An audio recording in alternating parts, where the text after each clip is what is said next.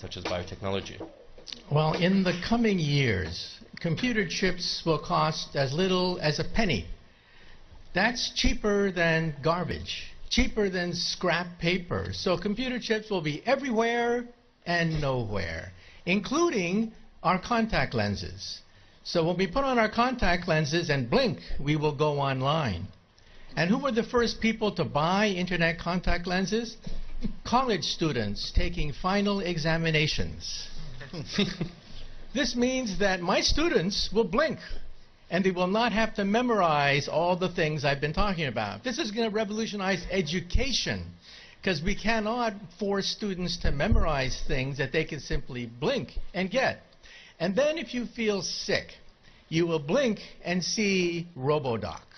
RoboDoc is artificially intelligent, talks to you in plain English or Russian or whatever, speaks any language, accesses the entire internet for sound medical advice, almost for free.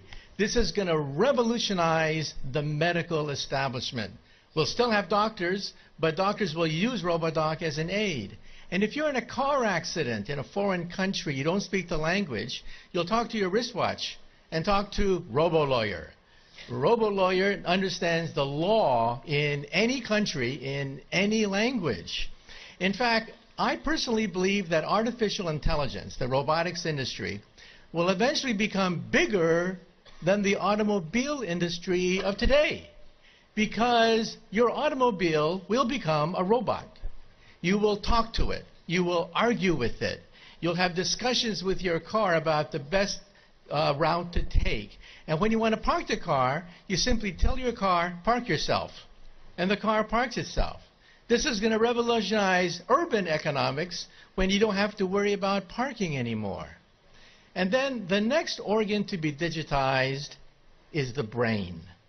You may not know this, but 2 years ago, scientists were able to upload the first memories.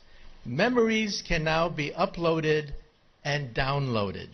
This makes possible BrainNet. BrainNet could be the next step in the evolution of the internet. Instead of zeros and ones, instead of text, you'll put emotions, feelings, sensations, memories. Teenagers will go crazy.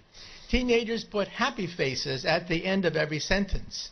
Why bother to do that when you can put the emotion of your first dance, your first kiss, your first whatever right there on